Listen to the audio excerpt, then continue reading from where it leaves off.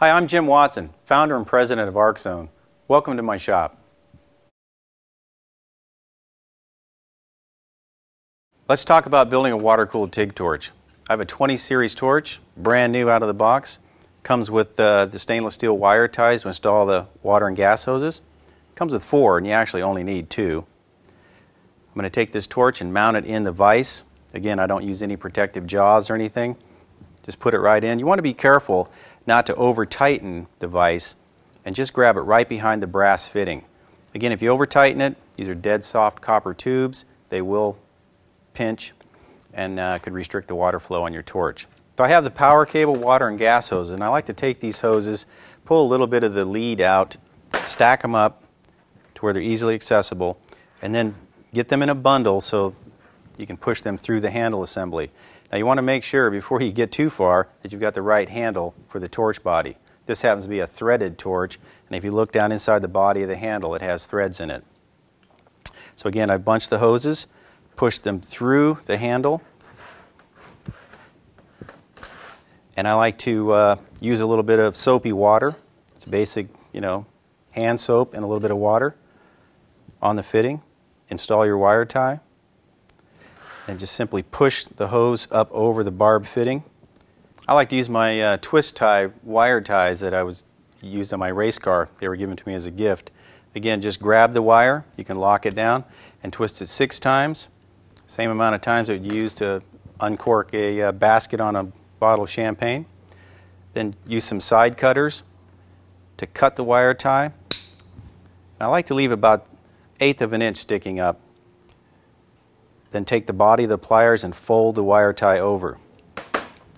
Loosen the vise, rotate the body, and move on to installing the gas tube.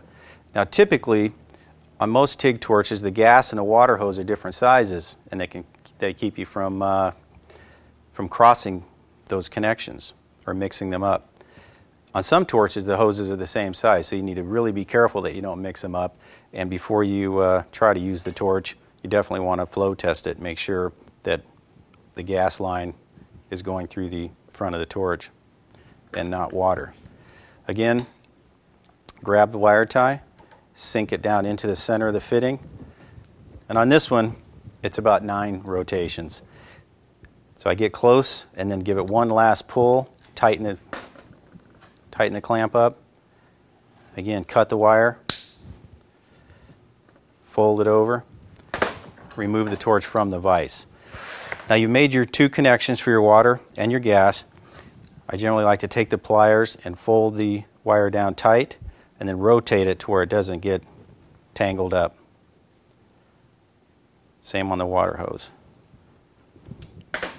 Now you're ready to make your power and your water connection. And typically that is a mechanical connection. There's a threaded stud on the torch body itself and one on the power cable. Now what happens is, on a lot of these torches, when they're silver brazed or they're shipped, the tubes get bent around, and sometimes it's almost impossible to make this power connection.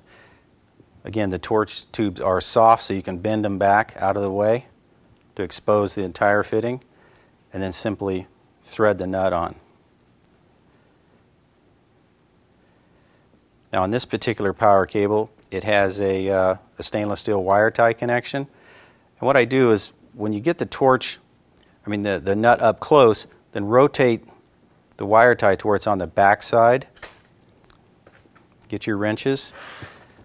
It's best to lay the torch down onto the bench and then tighten the power connection.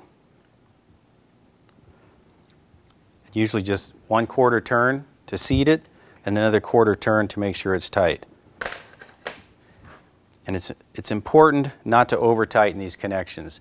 On this particular fitting, you can see how small it is, and the water through-hole passage is very small, and it's a compression fitting, so if you over-tighten it, you can actually squeeze the fitting down to a point where you can restrict the water flow.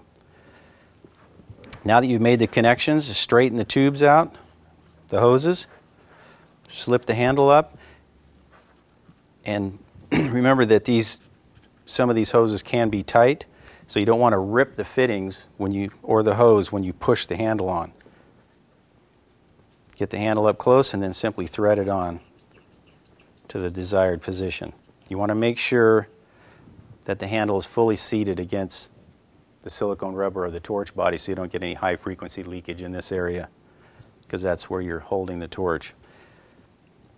So simply tighten the handle up, and that's your completed TIG torch assembly. If you have any questions, please feel free to give us a call. If you're in the U.S., our toll-free number is 800-944-2243. Our worldwide number is 760-931-1500. We're open Monday through Friday from 8 a.m. to 5 p.m. Pacific Standard Time. Our web store is open 24/7 at www.Arc-Zone.com.